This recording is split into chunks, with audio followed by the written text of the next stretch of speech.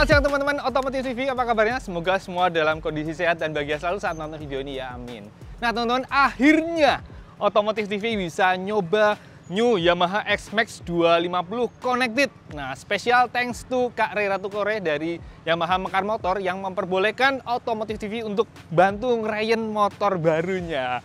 Nah, kayak gimana sih impresi pertama mengendarai motor yang dijual 66 juta ini? Simak sampai akhir, jangan kemana-mana, oke?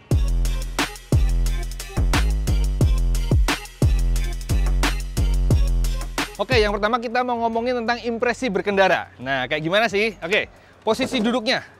Ini saat dari posisi berhenti, buat saya yang tingginya 173 cm, joknya yang punya tinggi 795 mm ternyata masih jinjit, teman-teman. Jadi kalau kedua kaki turun, lihat masih jinjit karena apa? Joknya memang lumayan lebar, jadi pahanya ngangkang gini. Kemudian saat berkendara, posisinya masih banget khas XMAX ya, sebuah skutik bongsor yang didesain buat pasar global, jadi cocok buat bule-bule juga. Makanya buat saya yang kecil gini tuh kerasa lega banget ya, ruang buat kakinya.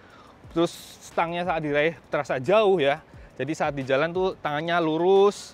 Kemudian bisa rileks banget teman-teman, kaki bisa semi selonjoran ya, atau mau begini nih, posisi yang napak di posisi datar gitu.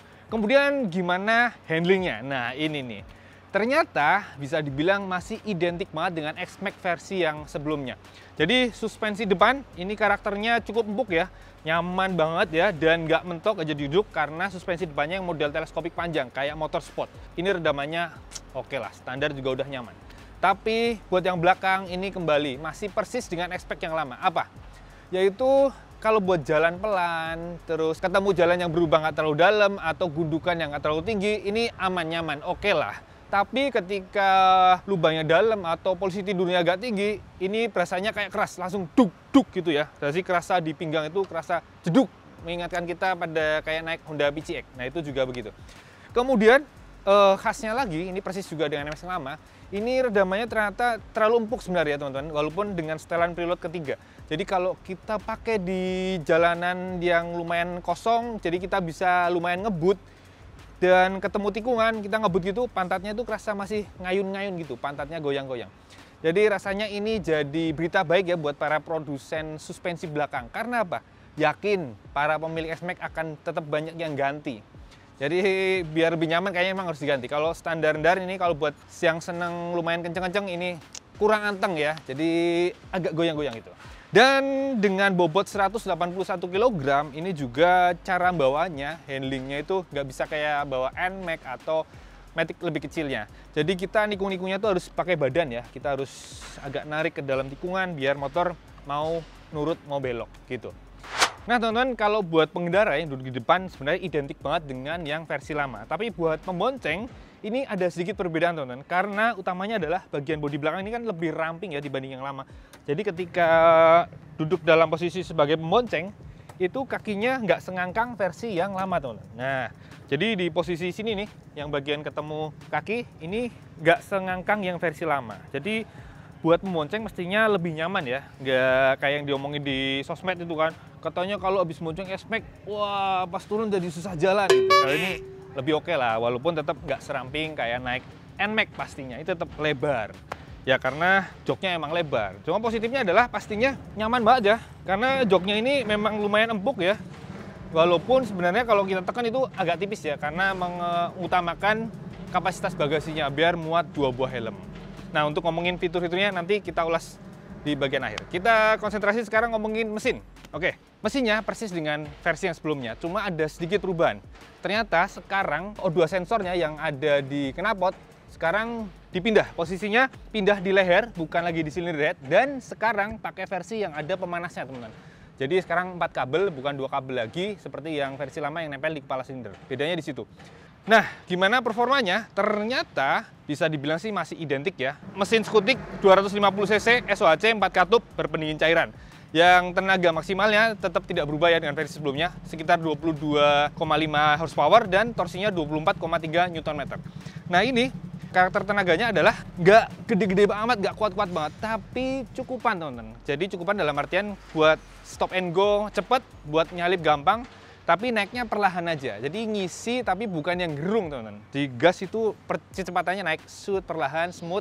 Tapi bukan yang gerung lambat gitu, enggak. Tapi ini ada, tapi bukan yang ngagetin dan enggak berlebihan gitulah. Ya oke lah, cukupan. Tapi kalau buat teman-teman yang seneng kebut-kebutan, seneng kenceng-kencengan, pasti sih akan rasa kurang. Makanya bisa kita temui banyak pemilik XMAX yang melakukan bore up sampai stroke up sampai 350 cc dan seterusnya itulah. Pakai kerkasnya XMAX 300, bornya digedein sehingga tenaganya lebih besar. Kayaknya di new XMAX ini pun bakalan begitu ya rata-rata ya. Kalau buat yang seneng kenceng-kenceng pasti akan di-upgrade performa mesinnya. Oh ya teman-teman, kayak gimana sih suara mesinnya? Tentu saja persis dengan XMAX lama, kayak gini nih.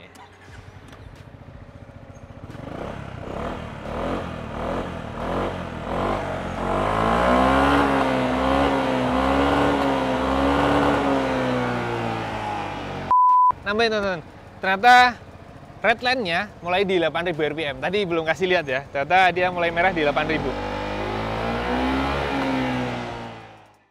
Oke, sekarang kita lanjut ngomongin fitur. Nah, pertama yang berhubungan dengan berkendara, yaitu rem. Nah, kedua remnya saat ditarik ini berasa empuk, teman-teman.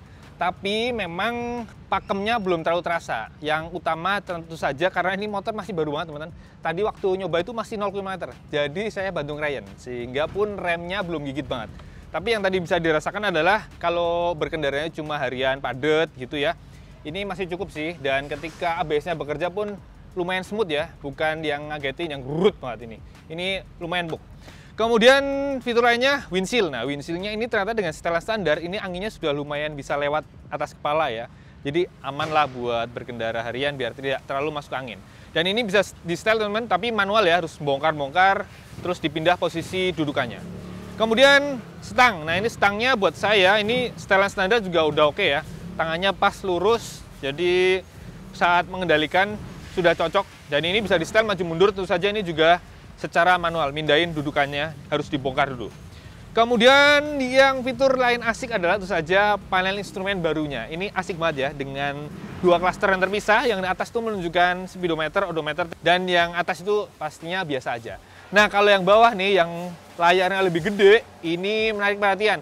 Terutama ketika tadi saya set untuk nampilin takometer. Asiknya kenapa?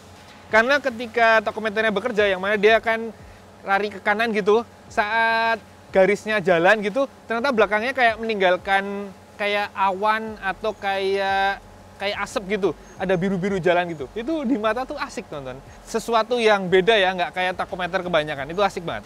Nah, tapi saya belum nyoba fitur yang navigasi ya. Ya, mungkin nanti untuk yang navigasi ini kita tes saat test ride, saat pakai unit tesnya dari Yamaha.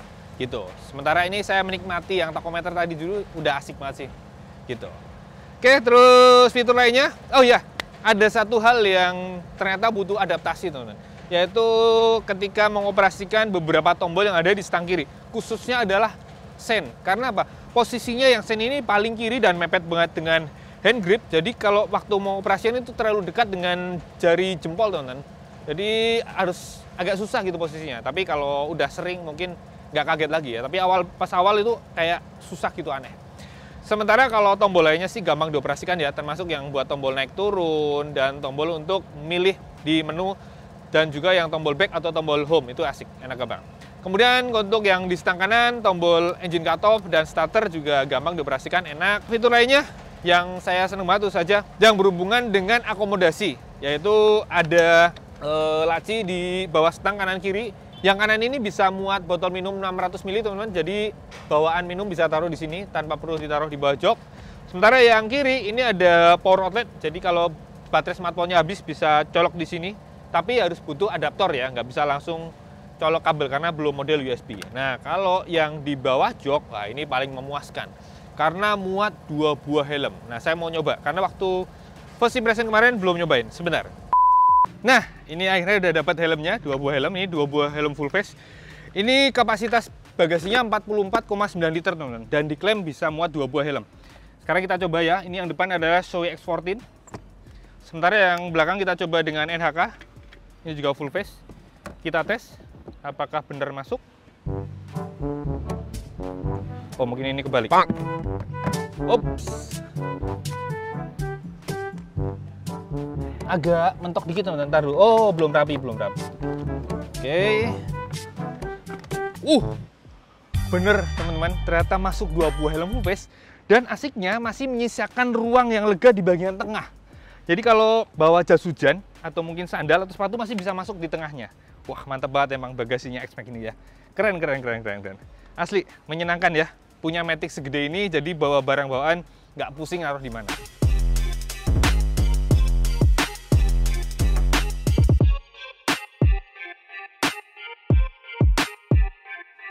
Oke, itu dia teman-teman. Video kali ini kita udah nyobain new Yamaha XMAX 250 Connected.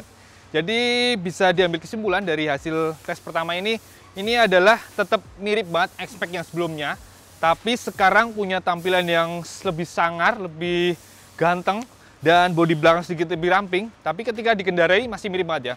Posisi duduknya, karakter suspensinya, tenaga mesinnya pun juga mirip. Tapi dapat bonus itu saja, satu lagi, yaitu fitur speedometernya yang keren banget, yang canggih banget. Yang tampilannya, wah gokil lah. Layarnya TFT, bisa connect dengan smartphone. Jadi pastinya pemilik XMAX baru ini akan lebih bangga ya, karena lebih keren. Dan asiknya adalah dengan fitur yang baru, tampilan baru, harganya naiknya nggak banyak ya. Sekarang 66 juta, jadi cuma naik sekitar 4 jutaan dibanding versi sebelumnya. Ya, worth it banget, asik banget. Makanya pantas kalau yang inden banyak banget. Nah, kalau buat yang inden sabar ya, karena produksinya memang baru dimulai di Desember ini dan baru mulai di delivery ke dealer-dealer. Oke, gitu aja video kali ini. Sekali lagi terima kasih buat Kak Rey Ratukore yang sudah memperbolehkan Otomotif TV untuk nyobain motornya. Oke, terima kasih. Sampai jumpa di video berikutnya. Jangan lupa like, subscribe, komen, share, nyalakan juga tombol loncengnya, dan jangan lupa follow juga IG kami, Otomotif_TV. Satu lagi, jangan lupa mampir ke channel Motor Second yang khusus membahas motor-motor bekas berkualitas. Oke, sampai jumpa di video berikutnya. Jangan lupa pakai lem kalau naik motor. Satu lagi, jangan lupa mampir ke www.otomotifnet.com. Sampai jumpa.